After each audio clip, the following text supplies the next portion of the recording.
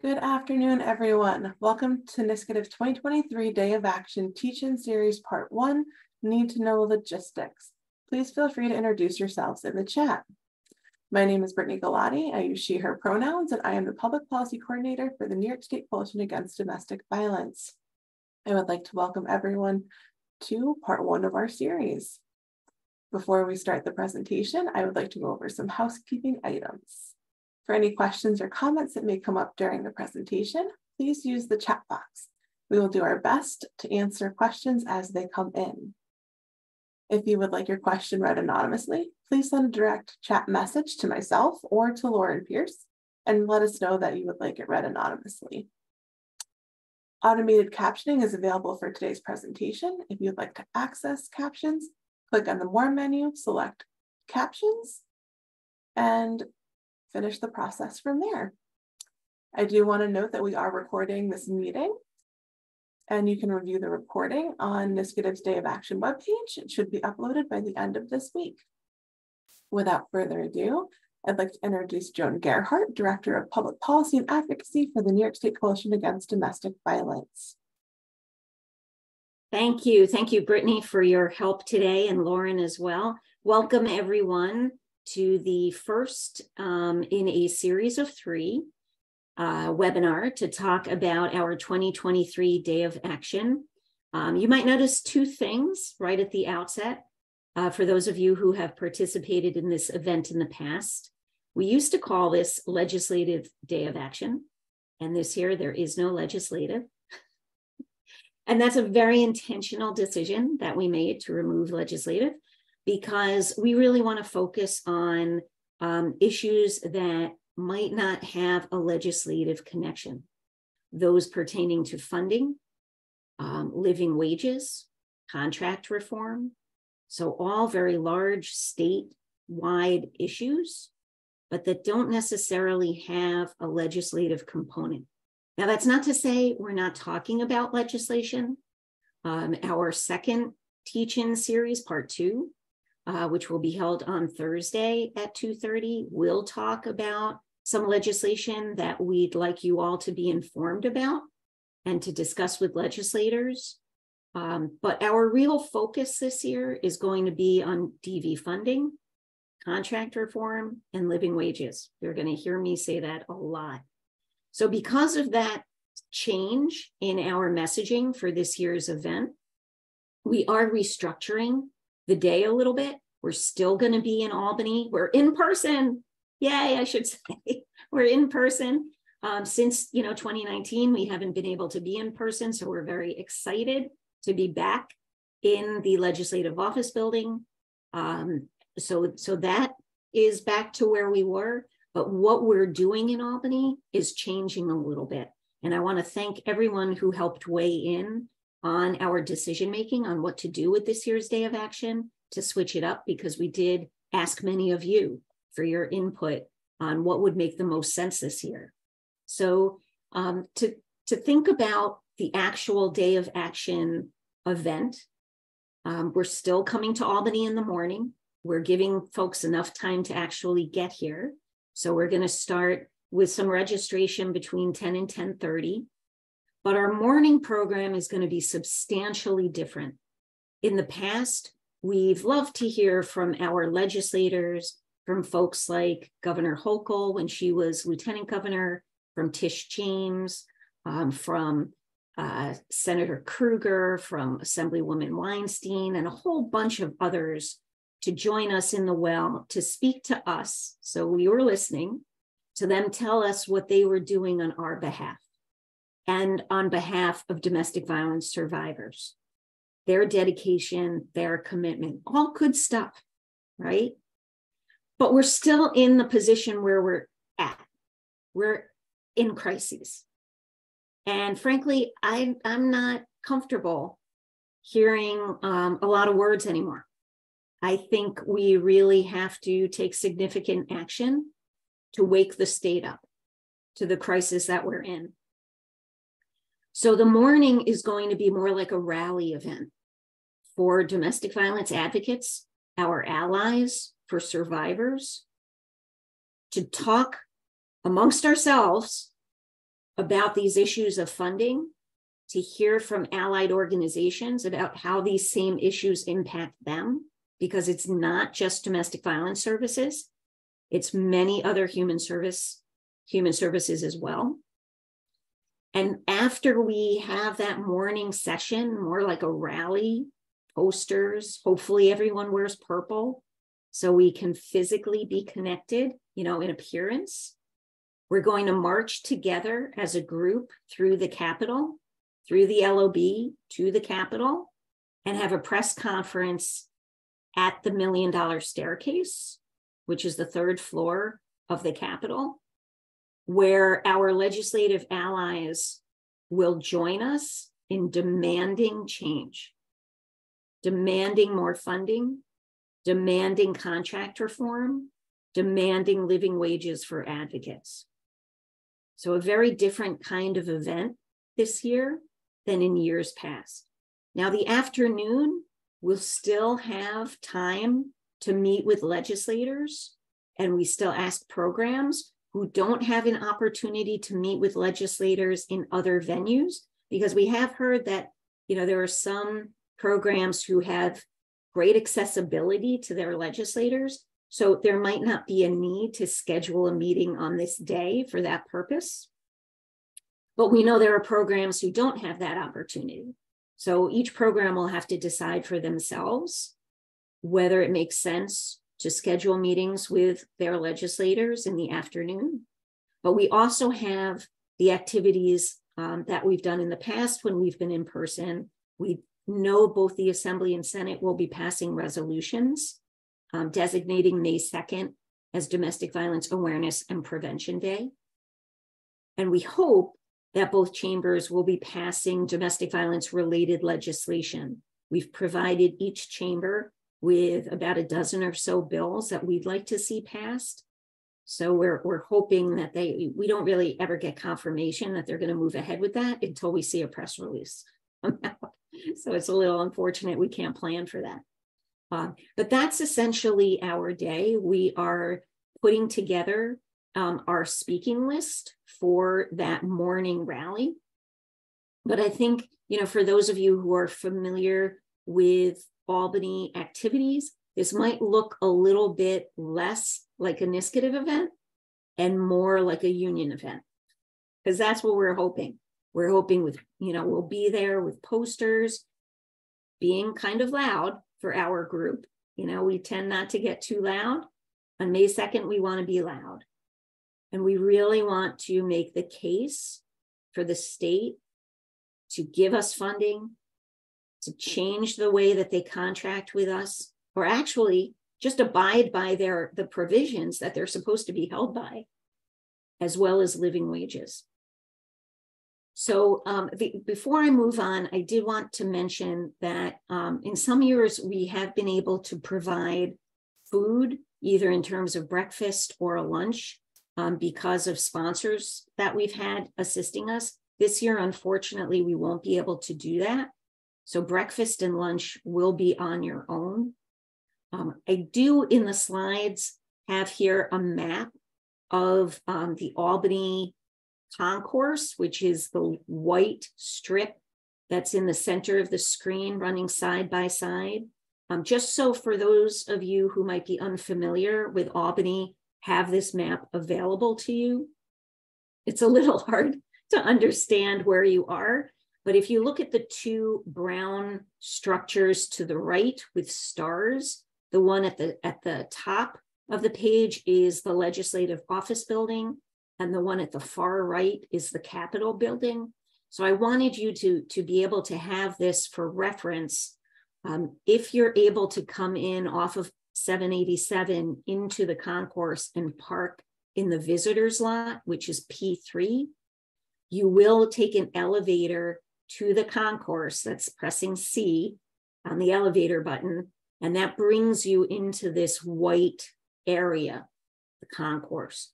So I don't know where you're going to park your car along this concourse. It can be anywhere, depending on where you decide to park once you're in that underground area. but take a note of which number is on the elevator that you're in, so you can remember where you parked your car, because it actually is a pretty large parking lot under this concourse. There is security that you're going to have to go through from the concourse to the Legislative Office Building, which is where our morning program begins. Just keep in mind, security lines tend to be long, particularly on Tuesdays. Leave yourself enough time. Pack light, because everything does go through, the readers there. You might want to bring some snacks with you or a bottle of water, because there's not that much available. There is a Dunkin' Donuts on the other side of security, but there's not a lot of food options. You'll have to go out of security into the concourse to get lunch if you have time to do that. So it might be wise to just bring some snacks with you. And again, if you have any assistance with if you have any questions about this at all, just reach out to me or Brittany. Our emails are at the end of these slides, and we're happy to walk you through it in greater detail. There's also a map of other available parking lots around the Capitol and Legislative Office Building. If you're unable to get a spot in P3, it does fill up fairly early. You might want to download that map before you come to Albany, so you're prepared if that parking lot is full. So let's get to the meat of what we really want to share with legislators. We're going to be going over this during our rally. We're going to be hearing from different speakers talking about different aspects of this information.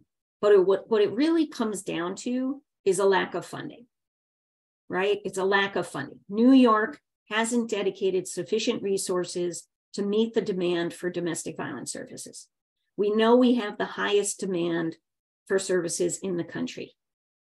And this will be, I should have mentioned earlier, we are in the process of finishing on all of the materials you will need to successfully participate in Day of Action.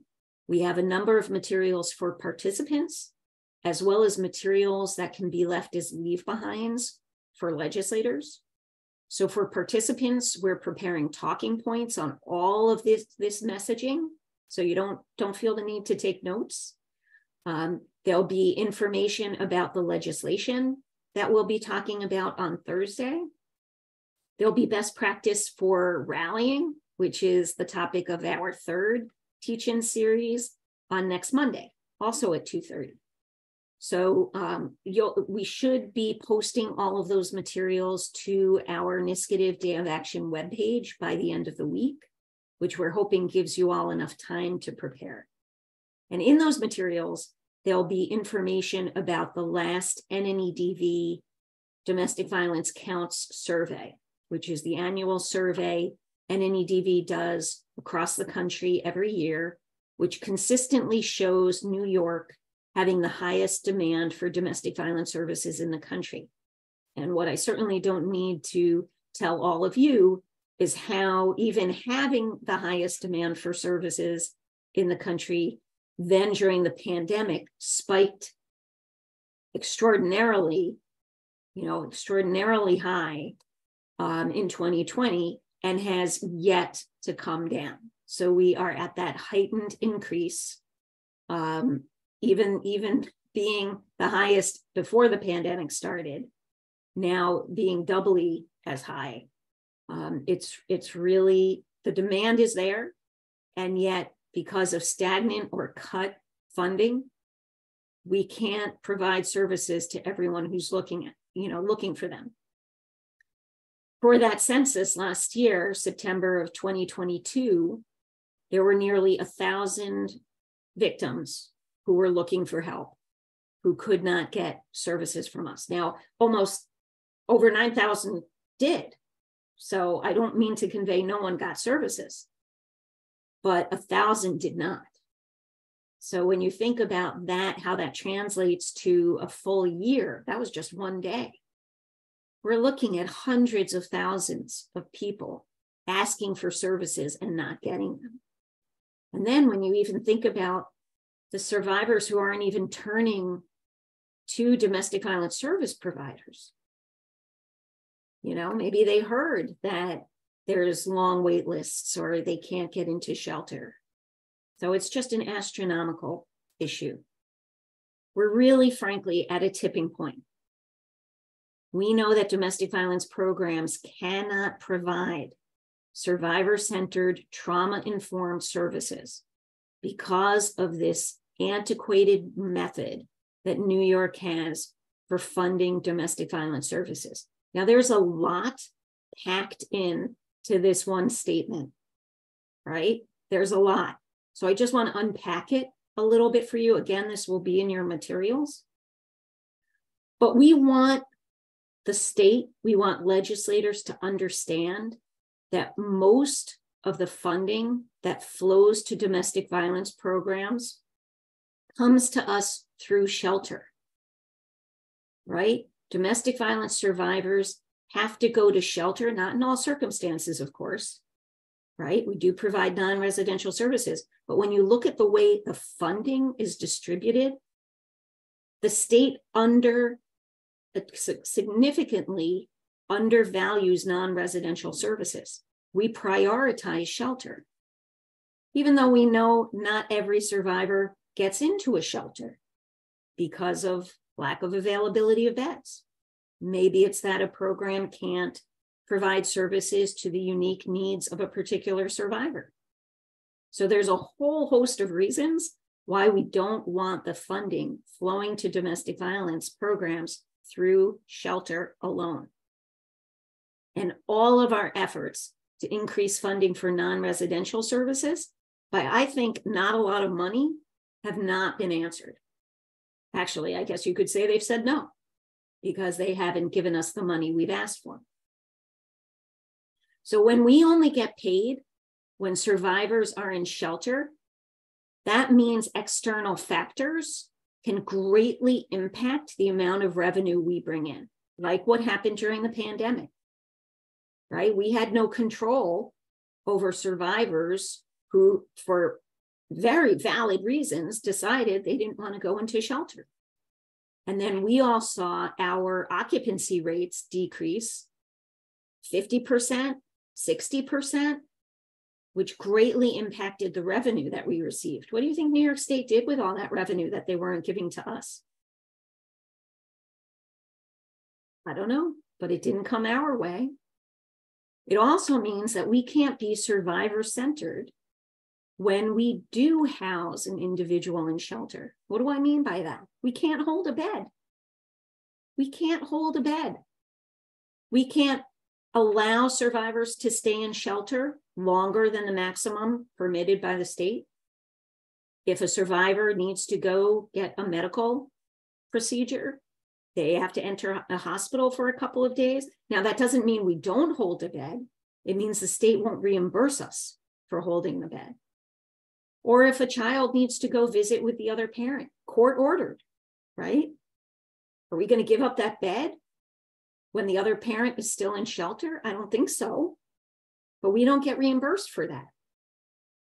And we don't get reimbursed when the counties argue about who's responsible for paying for a shelter stay. Sure, they can take all the time they want in trying to figure out who's responsible. But all that time, we're left essentially holding the bag, not getting paid.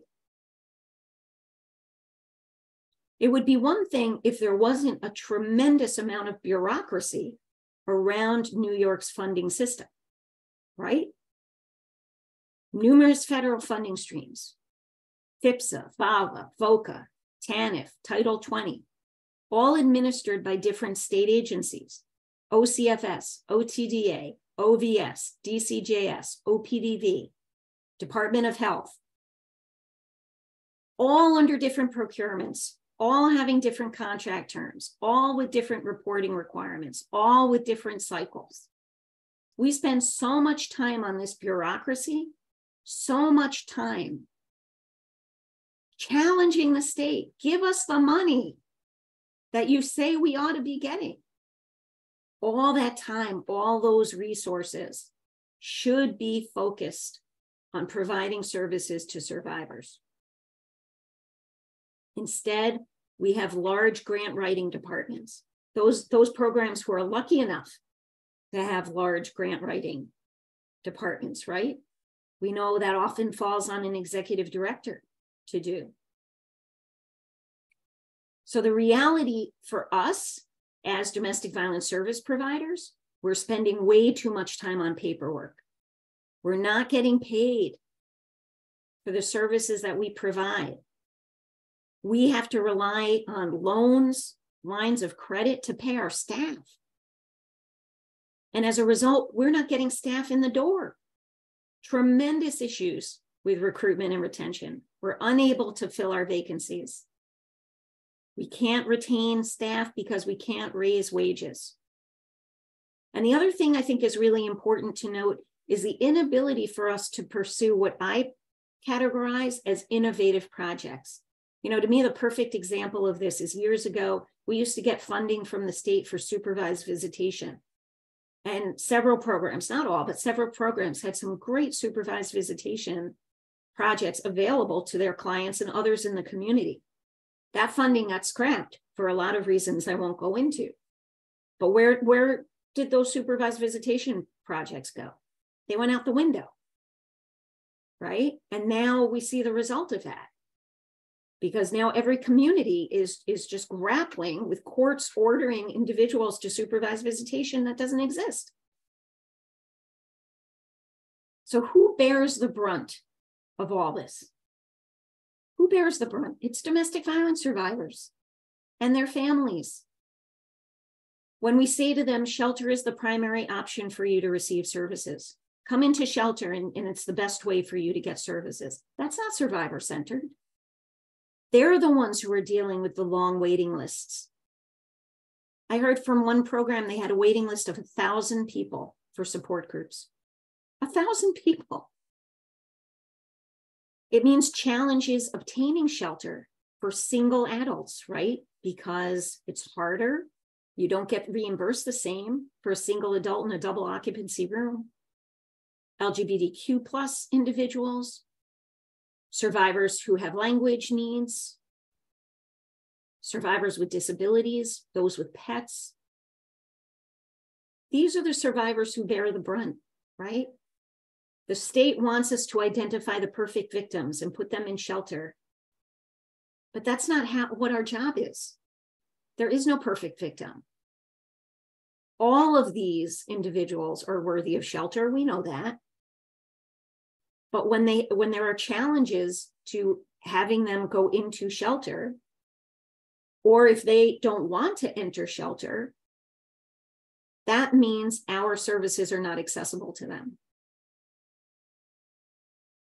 But it's very important that we tell the state where we want to go, right?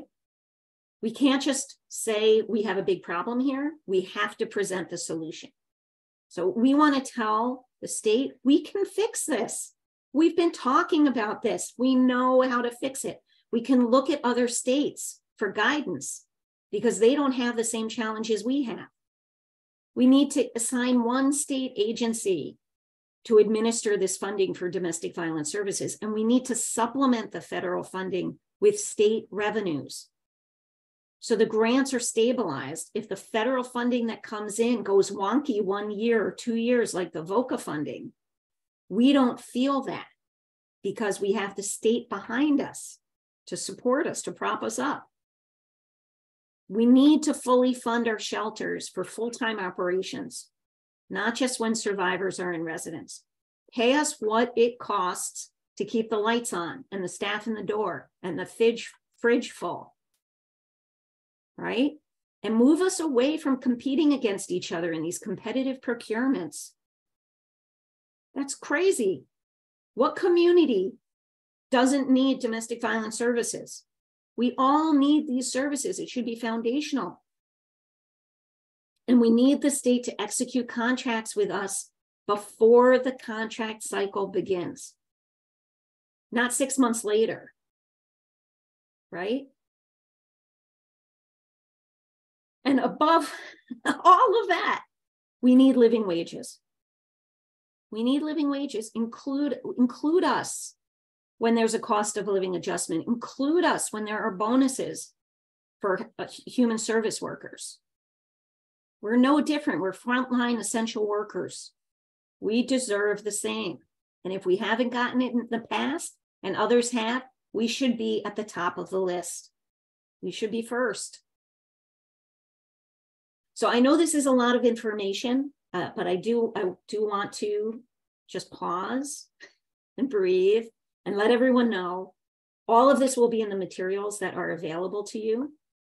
This is very complicated stuff, but we do want to try to keep this high level for legislators so they really understand. I think the more we can talk about the impacts of this on survivors and as us as service providers, we want to tell those stories. We want to tell about how difficult it is to retain staff, talk about the lines of credit and loans we've had to take out, how we can't, maybe we've had to lay off people. And that's what will resonate. We need to bring this to a crisis mode. So before I turn to questions, the last thing I wanted to just make note of is that we are also doing our social media toolkit, which we've done in the past. This would be for use, certainly with any staff who are unable to join us in Albany on May 2nd, but also for those who are in the room, in the well with us, to take selfies or, as we march maybe, or at the press conference, to post throughout the event.